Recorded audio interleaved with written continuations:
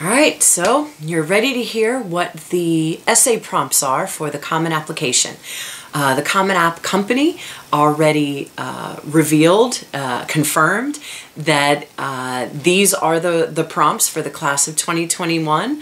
Yes, they were used for the current seniors applying to college. They were a little bit changed from the year before, but now these are it. These are the confirmed prompts. So if you have answer one of these and have a polished essay in the coming months, you can use it for every Common App college for the main essay. Okay, so let's take a look at what these prompts are. The first one is, some students have a background, identity, interest, or talent that is so meaningful they believe their application wouldn't be complete without it. So if this sounds like you, share your story. That's number one. Number 7, to me, really similar. Please share an essay on any topic of your choice. It can be something you've already written or responds to a different prompt or something of your own design. So to me, 2 out of the 7 essays are pretty open-ended. They're kind of write whatever you want. So if you're that person who just really can't find a prompt in numbers 2 through 6 to fit the story you've wanted to tell that you're interested in writing about, that's great. Common App allows for that. The colleges who use Common App are happy if your essay answers 1 or 7, 7 being topic of your choice of any structure you want. So that's great for those of you who already know what they have to say and it really doesn't fit any of the other topics. Okay, not everybody can write like that. Some people just give me something to write about and then I can handle writing about it. Okay, fine. So let's take a look at the ones that are more substantial, pinpointed prompts. Number 2, the lessons we take from obstacles we encounter can be fundamental to later success. Recount a time when you faced a challenge, a setback, or failure. How did it affect you? And what did you learn from the experience? So you definitely, if you pick this, have to answer all parts of that question. Yes, you tell the story. Yes, maybe a quarter to a third of the space you're writing with will be about the obstacle, about the thing the challenge you face, the thing you're writing about. But really, half to 2/3 of the essay needs to be how you reacted to it, what you did in the moment, and what you learned sort of in the big picture in a generalized way, to how you approach life after that, or how you have changed your philosophy, or maybe not that big of a change. Maybe it's more like after overcoming this obstacle and dealing it with the way you did, you'll change small things about how you behave or how you approach problems. So so you're definitely going to tell the story using this prompt about the setback, about the obstacle, the challenge, but you know, you need to talk about how it affected you. I don't think this is a good prompt for students who have unwonderful grades, have inconsistent academic record. If you look at your transcript from your grades from 9th grade, 10th grade, and 11th grade, if you're a little all over the place and they're inconsistent, I'm not sure being vulnerable about a failure is really a good tactic. I kind of feel like writing about a failure is for students who have a very nice, clean record, and there's really nothing in there that illustrates that you can overcome something that was really challenging for you or really hard. Even if you take really hard classes, how does anyone reading your application know that those classes were really, really hard for you? Well, they probably weren't that hard for you. I mean, you were taking them, you did well in them.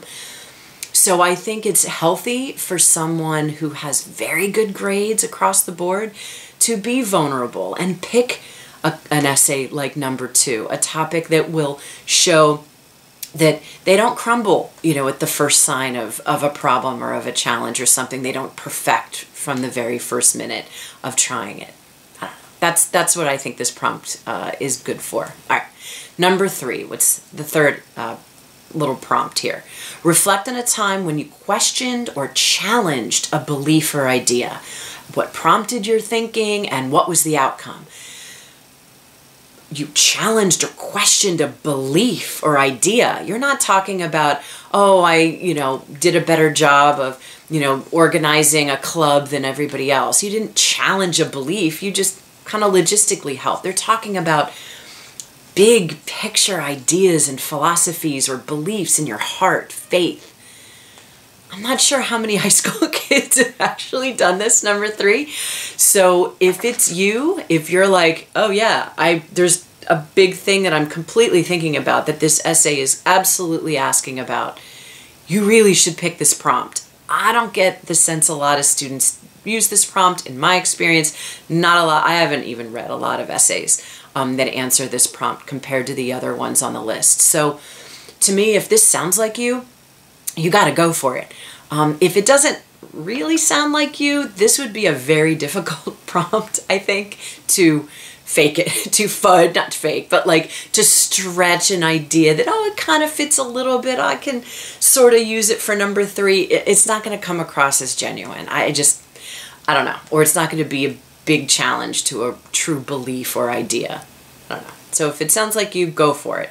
If it's not, I don't know. I would put your energy in another prompt.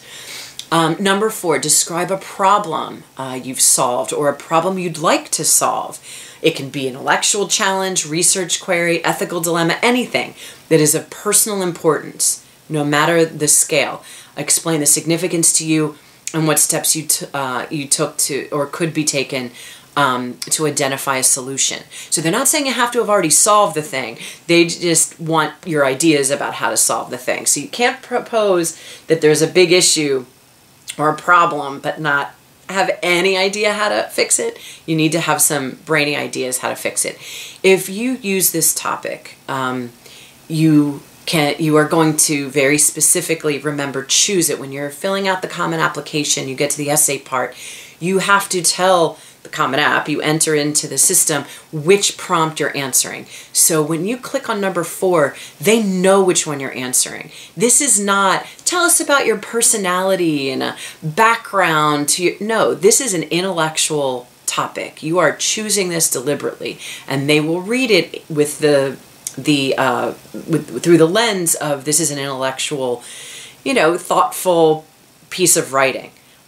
If you choose to write this prompt, number 4, and it's related directly to an academic subject matter, even loosely, whether it's chemistry or biology or environmental science, something in business, anthropology, English, history, math, whatever it is that you write about, your college counselor absolutely can be helpful in getting the essay that you write to be very clear to someone who is not an expert in that subject area, like the admission reps. You don't really know what majors they all were, but you have to share this essay also with a teacher in that subject area. It's very important that what you're saying is accurate. If you talk about a book, it's gotta be very grounded in the actual piece of literature. If you talk about a scientific theory or historical concept or anything like that, the nature of it has to be accurate. College counselor, I don't know. I'm not sure I would know if you wrote about a theorem for math. I think I could follow it and I could tell you if it's easy to understand, but it's got to be, a Mr. Melendez or, I don't know, like Miss Longshore to sit with you and make sure that it's accurate. To me, that's responsible way to pick this topic and how to treat it properly. So yeah, this is definitely brainy. Number 5 is discuss an accomplishment, event, or realization that sparked a period of personal growth and a new understanding of yourself and others. Again, this is going to be a little bit like number 2. We learn from obstacles and we grow from them. How did you change after a failure? This is very similar, only it's absolutely not a failure. This is any, like it said, period of personal growth, something that sparked. It could be an event like it references or a realization. Sometimes they happen a little bit over time. Thing about number 5, I think that this is something pretty much every student could write about. I don't see how you can't pinpoint a time when you feel like, oh yeah, I was more mature after that happened, or I grew intellectually or academically or as a person or whatever. You experience growth after something happened or a series of things happened. So pretty much all students could write about this. So that's interesting. That might help you if you're not really sure what to write about. This is a good one, I think, 5. The other thing I think about this prompt is that, again, like number 2, yes, you talk about the time, the thing, the event that sparked change, but half to 2/3 of the essay has to be afterward. Who are you now? How does it change your perspective of your life going into college, going into life later? Things like this. It can be multi-layered. You don't have to say there was one single event if there's a cluster of related events, but they have to be very related. They can't be loosely related. Different types of growth that you've had. No, they need to be all very tightly related to a particular way you've grown. Okay, and then this is number 6. Describe a topic, idea, or concept you find so engaging that it makes you lose all track of time. Why does it captivate you? What or who do you turn to when you want to learn more? So again, like number 4, brainy, intellectual, potentially. It could be that if you're a really strong student, you don't want to go too academic with this answer. You want it to be a little lighter. You want it to be a little more, I don't know, a smaller part of who you are, some quirky topic or pet thing, pet concept you have. If you don't have the strongest grades on the planet, I would not find an answer to this that isn't brainy. I think it would be a mistake to find some small quirky thing about yourself and really write about it in a loving way and with a lot of excitement and lose track of time. You get all excited and giddy thinking about this topic. You really nerd out. But if it's not an intellectual thing, it's gonna make the person looking at your entire application worry that you're never serious and that you never roll up your sleeves and do traditional academic subject areas. So that number 6 could go a few different directions. Any way you'd like. The essay prompt will support whichever direction you go. But think about it in the context of the rest of your application and how someone looking at your whole profile is gonna need to see something in this essay that isn't shown anywhere else, isn't really revealed in the rest of the application. So that's 1 through 7. 1 and 7 feel a little open, pretty open topic. 2 through 6 a little more specific. Anything you write can certainly fit these prompts, and anything you write is supposed to stay within 650 words or fewer. I don't think getting to 650 or 649 is anybody's goal. I don't think a writer should have the goal of getting to the end of the maximum. I don't think any of the readers, admission reps out there really need to hear that many words from you unless it's warranted by your topic and by your treatment of your topic. As long as you hit 520 something or approaching 550, you're fine. You've done enough. Don't stop in the 300s. That's too short of an essay, even early 400s. But as long as you pass 500 plus words, don't feel pressure to go all the way to 650.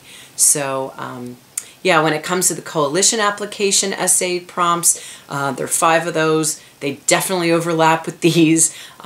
Write the common application one, my recommendation, and just write a little bit shorter of a version. 600 is the maximum words the coalition gives. Write a little bit shorter of a version for that one. And it's funny, sometimes students will think about 650 as their max. They shorten their final essay into to fit the 600 max for Common App for one of their colleges, and they end up liking the shorter version better and changing their Common App essay to be the shorter one because it's just a little more succinct, a little tighter, it flows a little better. So that's it. Those are the prompts for the main essay. Hopefully you write one of those and every college you apply to will read it.